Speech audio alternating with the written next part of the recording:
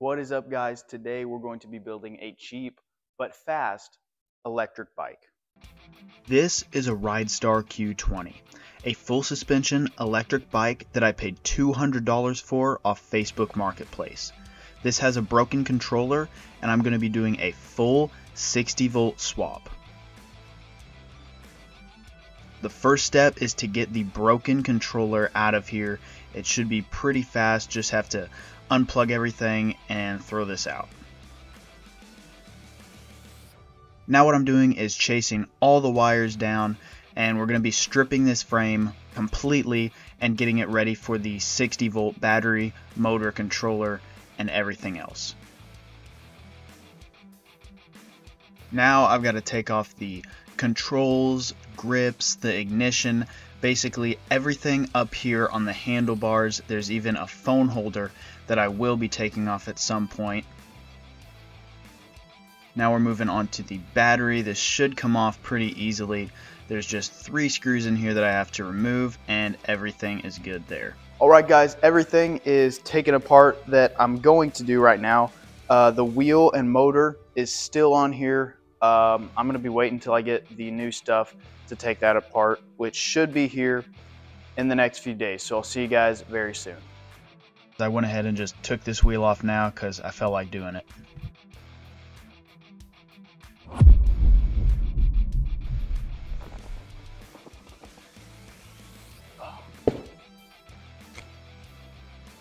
Alright guys, it's been a few days and here is the wheel. This is how the wheel, controller, and all that good stuff. The whole kit is right here. I don't know if this is the top, but this is how I'm going to open it.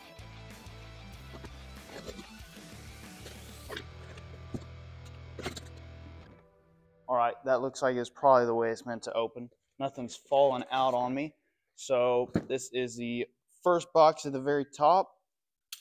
I would assume this is maybe the throttle, grips, whatever accessories are coming with this thing. Alright, as you guys can see, we got the grips. I'm guessing this is maybe the display in there. We're not going to worry about that just yet. Let's get into this stuff first. No clue what's in here. Oh, look at that.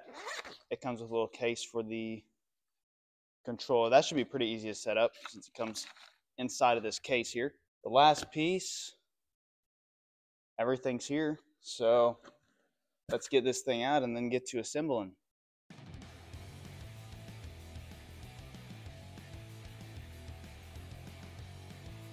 Check out the difference in size between the new wheel and the old wheel. The first step is, of course, getting the tire off of the old wheel hub motor and getting it onto the new one. As you can see, we're getting this thing down on the brand new 60 volt motor. Take one more look at the difference in size of these things. This is a 60 volt right here. It takes up so much more space than this 48 volt. I'll get a little closer so you guys can see. Alright guys, so putting this tire, alright guys, so I'll switching this tire over to the new wheel. Went ahead and put a hole in the tire tube. So I'm not going to be able to get that on right now. I did order a new tube off Amazon, but for now we're going to get to working on the controller and basically just setting everything up on the bike. I am going to be taking off this little plastic box that the old controller sat in. Our new one is going to be too big for this. It does have its own mounts though. As you can see, we're lining up the holes and it should be able to bolt right on without having any kind of case.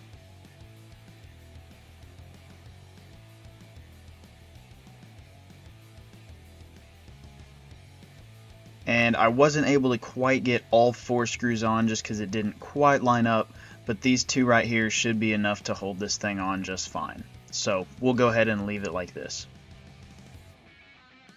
And as I said, this kit came with a new display for us, so that is what we're going to be throwing on next.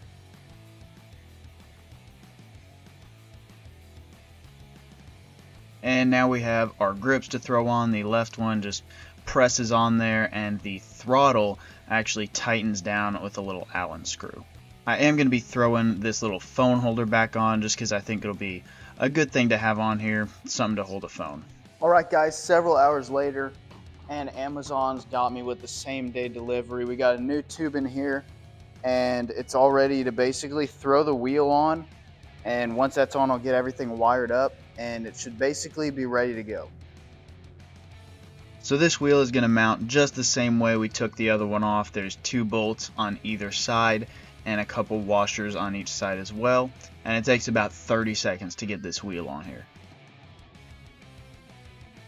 So that did go on pretty easy. I'm hoping I did it right. If you guys can see, I don't know how much you can really see there, but I guess I'll find out if it falls apart or not. But yeah, obviously I do still need to tighten it down, and then I'm also going to get these things nice and tight, and then everything just needs wired up, and I'll throw our battery on there. So this thing comes with a wiring diagram, but you're not really going to need it because every single plug is a different shape.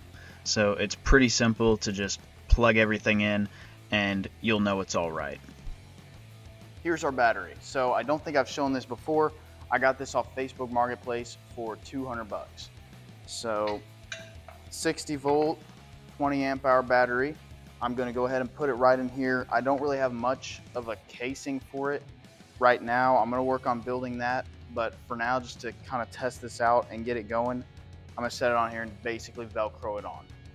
Right now, I just have this battery sitting on a screw, and I'm going to put 2 or 3 Velcro straps around it, and that should be enough to hold it on for a little test drive and a top speed run for this thing.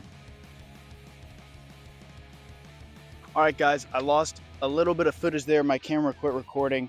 Basically, we just got this battery mounted, and I've messed with the settings, controls or whatever for just a little bit. I haven't actually ridden it yet. So right now we're just out in the yard. Basically, I'm going to take it, rip it up and down here, and after that we'll go ahead and take it on the road and do a little top speed run. Obviously, we'll start out in mode 5, and I'm about to find out how much range this mic has.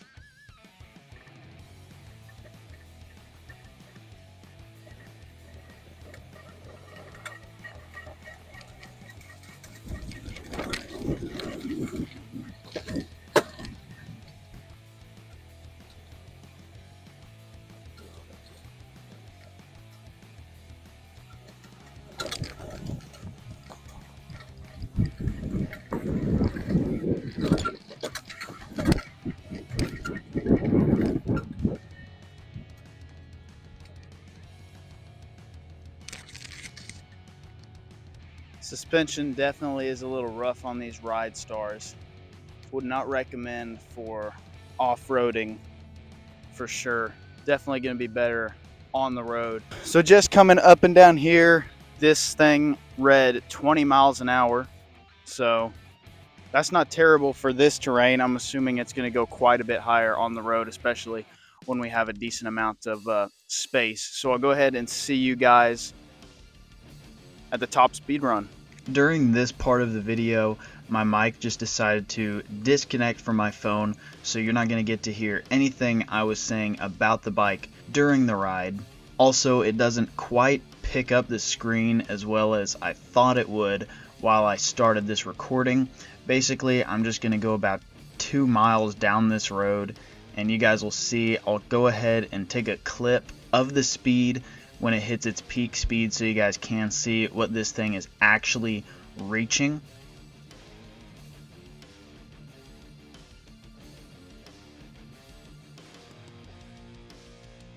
I don't know how well you guys can tell the speed right now, but it is in the 40s. 44, 45, 46 is the top speed I was able to hit on this e-bike, a 190-pound rider. And that right there is the fastest I'm able to get this thing to go to. Once I take this turn here, I think I keep it mostly under 40. And I did mention it, if my mic picked it up, this thing does handle so much better on pavement. This is definitely meant to be a road bike. When I was riding this thing up and down in the grass, it was just so bumpy, and the rear suspension is basically nothing. So on the road, it actually does feel really good, even while I'm going 45 miles per hour. Alright guys, it is the next day. I had to stop recording because it got too dark for me to shoot this last part. So now we ask the question, how much did this thing cost? I'll go ahead and tell you guys the price of every single thing I bought for this and how much money I have in this entire build. So we'll start with the Ridstar Q20. I bought this, as I said, with a broken controller for $200, and later I went ahead and sold the wheel hub motor along with the battery and the broken controller. I just put it on Facebook Marketplace and I ended up getting $200 for that. So depending on exactly how you guys want to count that, we would say $0 is what I have into the frame because I got $200 out of the parts that I sold off of it. I also got this battery off of Facebook Marketplace for $60 less than it was on Amazon. And as of the time I am recording this, the battery price on Amazon has dropped, and now you can get this battery for $200 on Amazon. Now for the wheel hub motor controller, the full kit, it came with the grips, throttle, the display, the controller, as I said, and the motor. I paid $435 for this after tax. It was a little over $450, I think. So I ended up paying, let's just call that $450 plus $200 here. So far we're at $650 total in this bike. I did have to buy one tire tube, as I told you guys earlier when I tore up the one that was in that rear tire. And so far, that is everything I have in this bike. So if you guys want to round up, I've got like 20 bucks in that tire tube. I bought a kit of 2. So if you guys round up to $700 total in this build, this 45 mile per hour electric bike. Let me know in the comments if you guys would spend $700 on a bike like this. Also, let me know what kind of videos you guys want to see in the future. More budget builds is probably what I'll be going for. E-bikes, gas bikes for sure, all kinds of stuff. Make sure you guys drop a like on the video and subscribe to my brand new channel. With all that said, I'll see you guys in the next one.